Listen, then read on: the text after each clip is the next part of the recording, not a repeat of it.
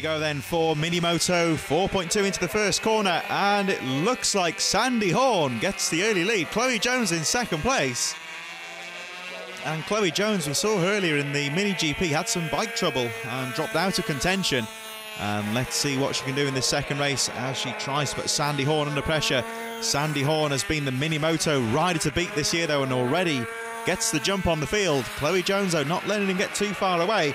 Josh Darter and Justin Bainbridge in there as well. Danny Fuller, Chris Yeomans and Jada Howe rounding out the field as well. But Sandy Horn getting on the power, trying to shake off Chloe Jones in second place. Those top two riders starting to pull away from the rest of the field as Horn goes into the chicane, up to the top corner. And round they go up towards the final corner to complete the first lap. This really fast right-hander back on the power, and a good run out to the final corner, absolutely essential. As you can see, the race leader, 95, Sandy Horn, gets a great jump out to the final corner. Nice little run into that first left-hander and goes back up the hill. Chloe Jones still there in second place, but not close enough to go for the pass at the moment. Sandy Horn holding on well at the front so far. Chloe Jones just trying to grab a few tenths of a second here and there to close up, but Sandy Horn gets back under braking into the right-hander. And there he goes, your race leader Sandy Horn looking very strong at the front. The bike just twitching under braking there slightly, but Horn's got it well and truly under control. Chloe Jones though still there in second place, and Jones starting to close up ever so slightly on the race leader Sandy Horn. Goes into the top corner through the chicane, and Sandy Horn, who, as we said earlier, he's been the rider to beat this year in the Mini Motos, goes round the final corner. Jones still there in second place. Horn gets back on the power, past the finish line and into the first left-hander, and then into this long right-hand corner.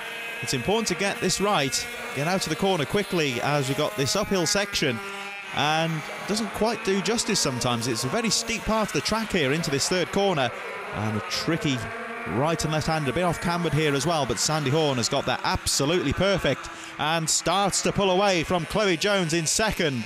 In third place, just looking down the field here, looks like Josh Dart's moved into third place from Justin Bainbridge, Danny Fuller in there as well.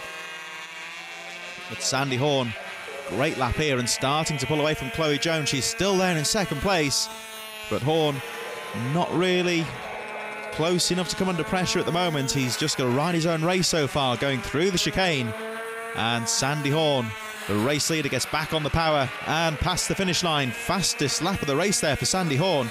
And we're just looking at lap charts here, 58.246, pulling another half second from Chloe Jones in second.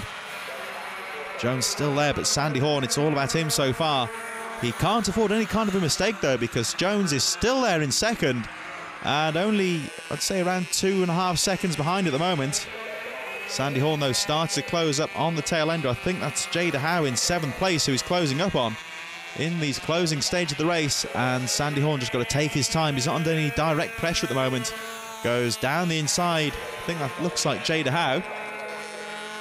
But Horn now with a clear track in front of him gets back on the power, trying to make the advantage stick as he goes into the chicane. Just seeing if Chloe Jones has gone through, and there she is in second place. She's got past the back marker and trying to keep the pressure on Sandy Horn, who makes his way up towards the final corner. And Sandy Horn looking in great form here as he goes past the finish line to complete another lap through the left-hander and then into the long right-hand corner. Once again, just making sure he gets a good run up the hill, nice and fast into this top corner. And Sandy Horn using all of the track. He knows that Chloe Jones isn't close enough to go for a braking pass. And Horn continuing to pull away. Chloe Jones looks like at the moment she'll have to settle for second place, because Sandy Horn, 95, your race leader, is in top form so far. There's Jones in second, but at the moment she's got no answer for Sandy Horn, the race leader.